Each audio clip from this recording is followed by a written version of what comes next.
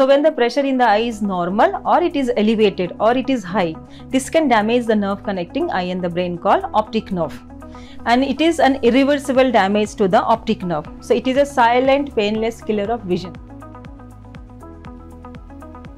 This can damage your peripheral vision. So what is peripheral vision? Peripheral vision is when we are driving a car, we will be looking straight. We look at the mirrors, but we don't look back and side and on. So that is called peripheral vision. That is a simple example. So this gets damaged. So your vision in the periphery starts getting shrinking. So in end stage glaucoma, what is called is tunnel vision. So what is tunnel vision? When you look through a pipe from one end to the other end, you can see straight. But if you check that your other side, your right side or the left side, if you want to see the periphery, you cannot make it out.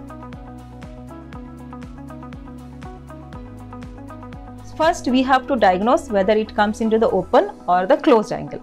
If it is open angle glaucoma, we do the visual field assessment, optic disc analysis, and then start the treatment so that we should prevent the damage of this nerve. If it is an angle closed glaucoma, first we create a passage that is called YAG laser PI. So the fluid from the anterior part of the eye can go back to the posterior part of the eye, and hence the pressure is maintained. Even after that, if it is not under control, then we give some medicines. So first is the medical management. So the doctor will try to rule out what is the stage of the glaucoma, whether it is mild, moderate, severe or end stage. Accordingly, the treatment is given.